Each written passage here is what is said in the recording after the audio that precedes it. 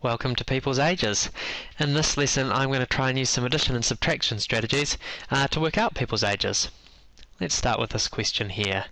We've got a person who was born on the 23rd of the 5th, 1892, and they lived until the 19th of the 8th, 1946. So I want to try and find out how old this person is.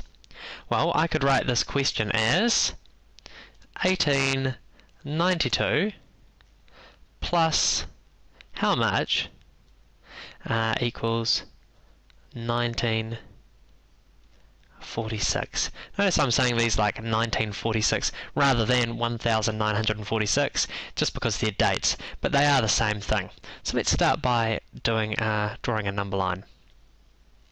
On my number line I'm going to write 1946, the date I'm trying to get to, and I'm going to write 1892. Now, to help me answer this question, I'm going to jump up to a tidy number, and I can see that 1900 is pretty close to that. So, to jump from 1892 to 1900 is a jump of 8. And now that I'm at 1900, or 1900, it's really easy for me to jump all the way up to 1946. I can see from 1900, or 1900, to 1946, or 1946, that's a jump of 46, which means I jumped up 8, and I jumped up another 46, which means in total I jumped up 54. Now we've just got one more thing that we need to check. This person was born in the 5th month, which was May. Now, in the year that they died died in the 8th month, which was August. So they lived all the way through past their birthday and died in this month. So since they've had their birthday, I know that 54 is the right answer. If they died before the 5th month, I would have to take away 1 from my answer. Let's try another question. Let's try someone was born on the 15th of the 7th, 1846, and they lived until the 12th of the 9th, 1921. And just like last time, I think I'm going to solve this by using a number line. So I'm going to write 1921 on it, and I'm going to write 1846 here. And I need to think of a jump that I could do.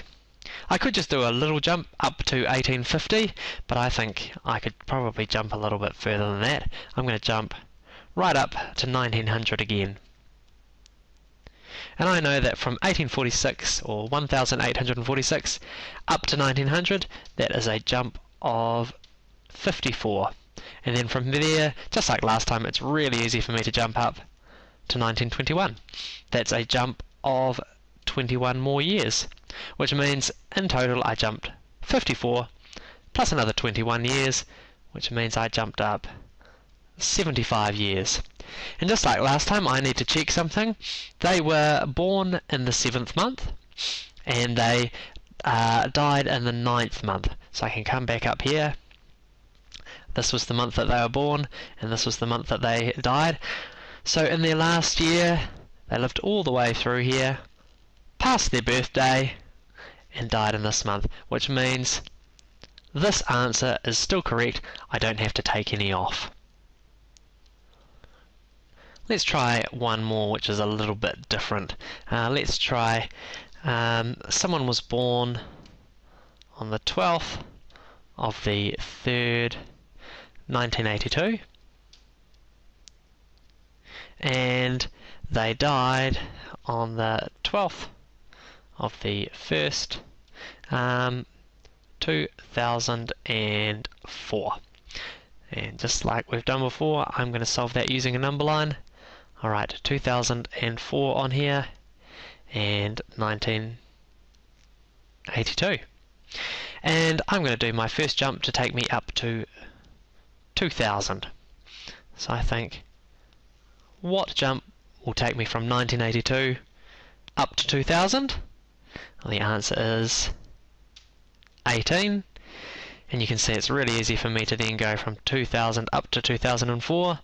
That's a jump of 4 more years.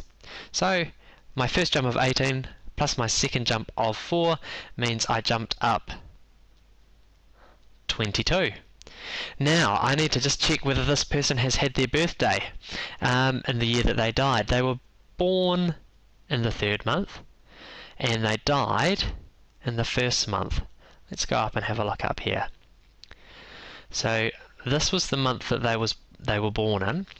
Now in their last year, this is the month they died in. So you can see they didn't actually get up to having their birthday that year, which means the answer that I've just worked out is 1 year too much. So to fix that up, I'm just going to have to take off 1. So 22 minus 1 means that this person was actually 21 years old when they died. Probably the biggest trick in this lesson here is working out whether they have had their birthday in the year that they died. If they haven't had it, you're going to have to subtract 1, and if they have had it, then the answer that you work out is going to be, well, like over here, is going to be their actual age. Hopefully you found this lesson helpful. If you need any more help, check out teachertools.co.nz.